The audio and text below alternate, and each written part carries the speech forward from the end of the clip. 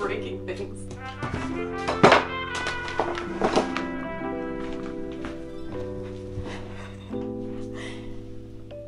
So yeah, these are my things.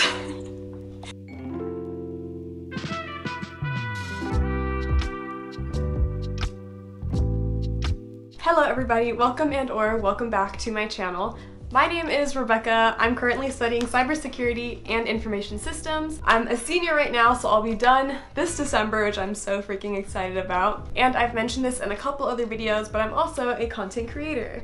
So I am not talking about YouTube, although I do like to make YouTube videos, but I do actually get to make money by making videos for other people, and I really wanted to share my journey into the field. So I'm not sure how much I still have up. I think I made most of my videos private, but I used to make videos when I was a sophomore in high school, but they're embarrassing. Hopefully one day I want to like react to them and see what I was doing with my iPhone 5 back in the day.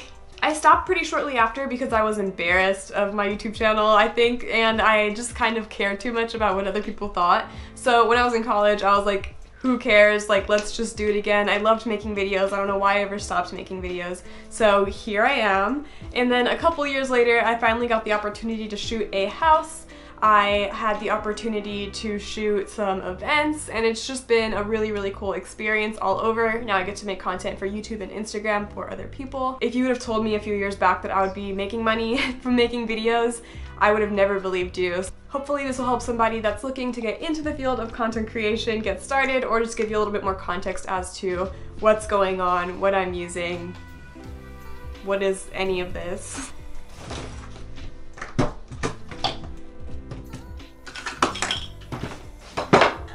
These are all of the things that have helped me get where I am today.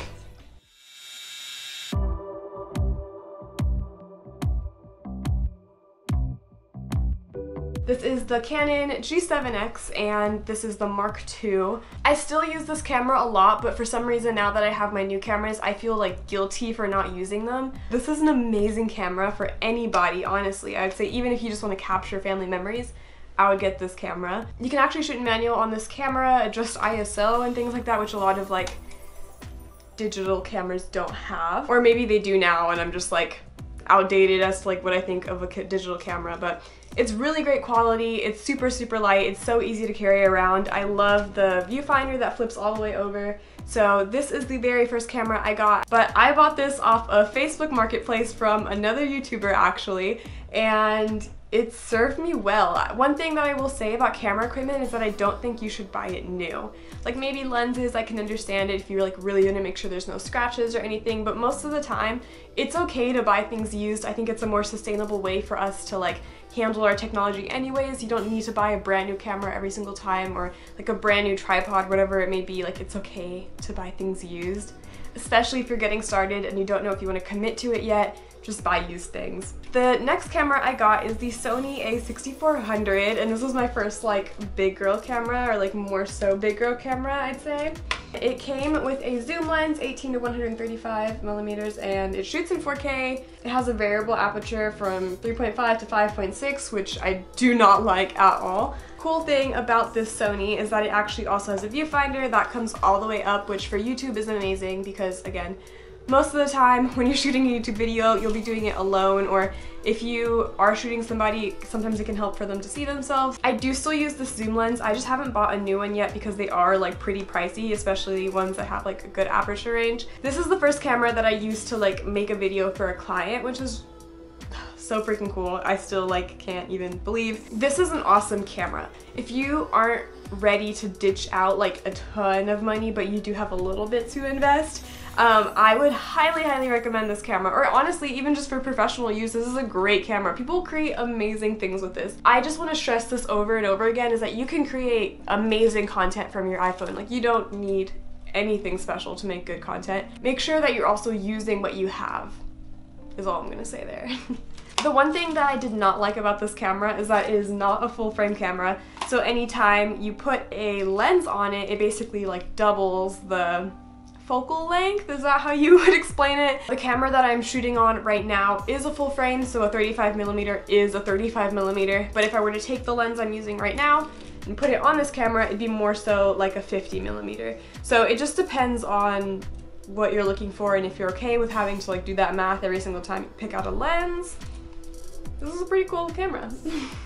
I did buy a new camera and I was thinking about selling this one, but I love this camera so much. It's so useful, and if I am shooting for a client, I want to be able to offer a 2-camera setup, so I am still keeping this. This is something else that I will have for a while. She's a good one. I'll make sure to add some clips of it as well in here, but I'm shooting on a Sony a7R II, and it is a great, beautiful camera. Compared to the Sony a6400, it has double the amount of pixels, it is a full frame lens, and it does have stabilization in the body, which is huge. The lens that comes with the Sony a6400 has some stabilization, but it literally does nothing. Like if I walk with that camera versus if I walk with the Sony a7R, you will see a huge difference in the quality and just how steady the footage is. That is another huge reason why I decided to get this camera. Also, this camera just offers a lot more flexibility in the settings. There's just a lot more you can do. I do want to actually get like really good, like real good at content creation, so this was my first big girl camera. I love it so much. And yeah, those are the 3 cameras that I have, and I use pretty much the last 2 of those for work on a regular basis.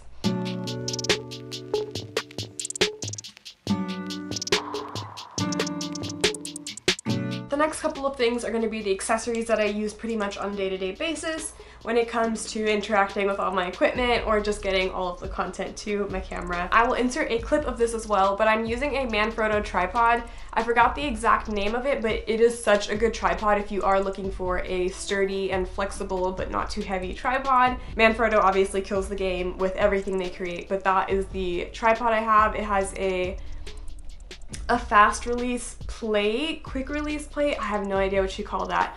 Also from Manfrotto, I have the small Pixie tripod that I normally would use with my vlog camera, but I also definitely use this on my big cameras as well. Again, Manfrotto is quality camera equipment. It's pretty sturdy and pretty reliable for just about all of my cameras, even when I'm using a really heavy lens. Aside from that, I'm using a simple Rode plug-in mic that is sitting on top of my camera right now, so I'll add a video in of it. But it is extremely helpful for audio purposes, especially if you can't like use a lav. I did also have a lav, but I did break it. So unfortunately I don't have that with me at the moment, but a Rode mic is something that I have because you will notice that audio is a big part of what makes a video good. Of course, I have SD cards. Could do nothing without them. I have 2 64s and a 128, which is honestly more than enough. Make sure that you practice good data management, organize your files, and then delete them when you're done. To get those SD cards to my computer, I have 2 adapters because I'm normally reading from 2 different SD cards at the same time. I have the basic USB-C to SD card reader from Apple, and then I also have one from Amazon. I don't think they sell this anymore, but it's just a basic like side dock for a MacBook Pro. It has a slot for an SD card, a micro SD card, a USB slot, and then another USB-C slot. I also have this adapter. It is HDMI to micro HDMI, not mini, micro. I accidentally ordered the wrong cable. And what this does is it allows me to plug this into my camera and then display whatever is on my camera on a monitor or TV screen in my case. It's extremely helpful because most of the time I am filming alone, so this allows me to have a little bit more of an idea as to what's happening on my camera. I have hard drives galore, and I have a story to tell with these. 𝐬𝐨𝐸 is pretty much my favorite brand. It's what I use most of the time. The rugged 𝐬𝐸𝐸 hard drives are my favorite. Getting the hard drives with the extra overprotection is worth it because trust me, you will drop your hard drive. This was the first hard drive I've ever had, and I think I've officially broke it. Very sad. I definitely have dropped this guy a couple of times and it gave up on me. But if I was this hard drive, I would also give up on me because of how many times I've dropped this. So I'm still considering whether or not I want to go get the data recovered. I kind of want to try and figure out how to do it myself. I don't know if I need like crazy special equipment, but I kind of want to figure out how to do it. That is my one sad story. Make sure that you have a backup of your backup, and make sure that if you do get a hard drive, get something that has a little bit of protection. All of the hard drives that I have moving parts, unfortunately, so ultimately they will break one day. One thing you can do if you want to add a little bit of extra protection to your data is you could get solid state It's not invincible, but it is a little bit more resistant to drops if you are a clumsy person or drop things like me. The last thing that I do have is a grip on the bottom of my Sony, which again, you should have seen in the video. I'll add another clip right now just in case you are curious. What it does is it gives me 2 batteries instead of 1, which is extremely helpful, especially when you're filming video, because it does drain your camera's battery a lot. It allows you to have, again, just a better grip on your camera and hold your camera in different orientations. So it's just extremely helpful if you're shooting vertical instead of horizontal. That way you're not holding the camera awkwardly.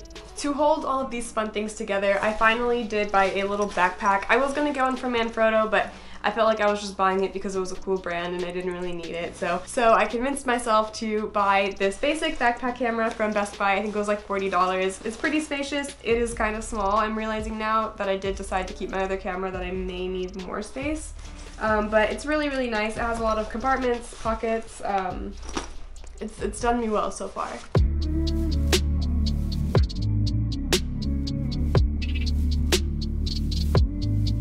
Here's the fun one. This was my first gimbal. So this is the 𝐬𝐭, I really don't know how to say it, crane. I think this is the first one. But this is a pretty cool crane. This is the one that I would always use when I would shoot a house or shoot something where I would be walking, obviously anywhere where I would need more stabilization. This is the gimbal that I would use to shoot houses when I was first getting started with my 6400 or A6400. It sits like this, it holds the camera, and then there's some simple controls over here. I do believe that there was a way to connect it to your phone. This was a really nice gimbal, except it can't hold that much weight, I don't think, or maybe I've just been using it terribly wrong. When I got my new camera, or when I got my new lens, my 35mm, it was a lot for this gimbal to handle, or for me to even hold comfortably. So I am actually going to be selling this gimbal because I just don't think I need it anymore. These cases are always so intense. So I traded in that box for an even bigger box. I got the Ronin S from DJI, which is such a good gimbal. Honestly, such a good gimbal. It is heavier, but it's just so nice, honestly. It's just a great camera. There's tons of tutorials that'll show you some of the cool things that you can do with this, and I'm so excited to use this more. I've only used it to shoot an event so far. I haven't really done too much with it yet. This can hold a lot of weight, and it definitely can hold much more than I even have the potential to make with the camera equipment I have right now. This is definitely a bit more pricey. There are also like handheld gimbals that you can get that aren't motorized and still do a really great job. Yeah, I just upgraded and got a big girl gimbal because I could not hold a camera still if my life depended on it. I have a little Tello lens. This is not a lens, this is a drone. I have a little Tello drone. This was like $100 at Apple. I wouldn't say I use this for clients or anything, but it is fun to use for like personal videos. It only shoots in 720p, so I am looking to get a real drone very, very soon. I'm hoping to get the Mavic Air by DJI because DJI does it best, but I feel like I should wait. For some reason, something's telling me to wait.